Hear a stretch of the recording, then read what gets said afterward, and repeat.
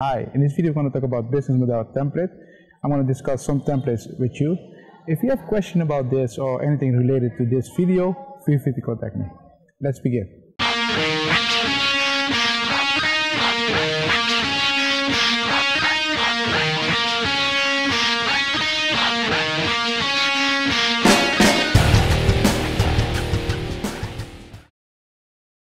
Hi, in this video we're going to talk about business model canvas templates.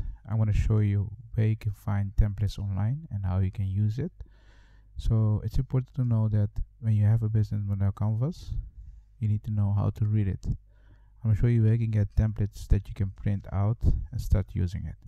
So let's go to Google. You can type in business model canvas.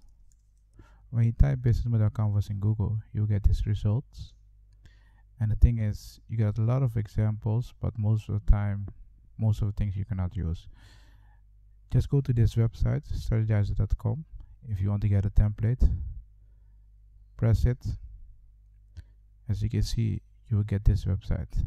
Here, you just fill your name, first name, last name, email address, and download it. When you download it, you'll get this business model canvas. And when you get the business model canvas, you can start filling it in. When you start filling it in, you just start with value proposition, and then you go to customer segment, and then you're going to fill the cost and the revenue and who's going to be your key partners. After that, you're going to start filling key activity, key resources, customer relationship, and channels. So that's how you're going to fill it.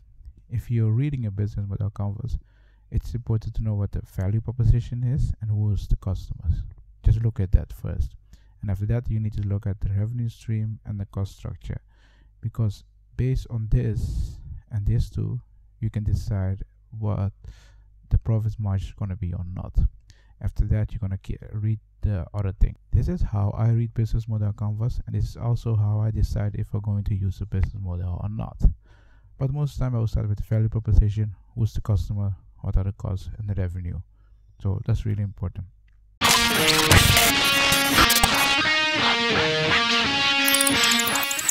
This is the end of the video. In this video I showed you a couple of templates that you can use from business model.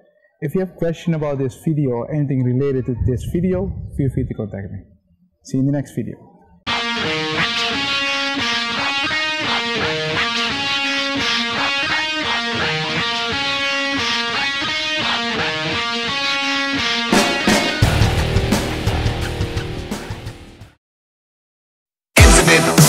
Infinite power, infinite power, infinite power, infinite power,